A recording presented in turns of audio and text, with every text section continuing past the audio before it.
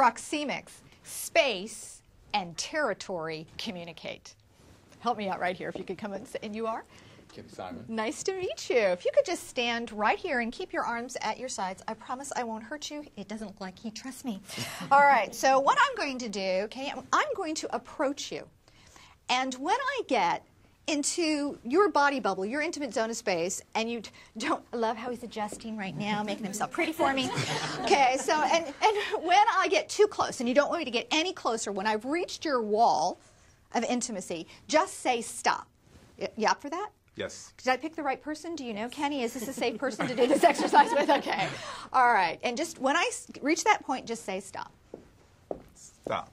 All right. I want you to notice, Kenny, I stopped fingertip to my elbow, belly button to belly button, in handshake distance.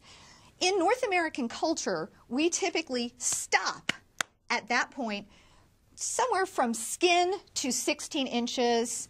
In rural areas might be a little bit more. But at that distance, we still feel safe. And at this distance, you can see all my body language, and I can see all your body language, and we can bond for just a moment without attacking. So thank you very much. Thank you. Appreciate that very much.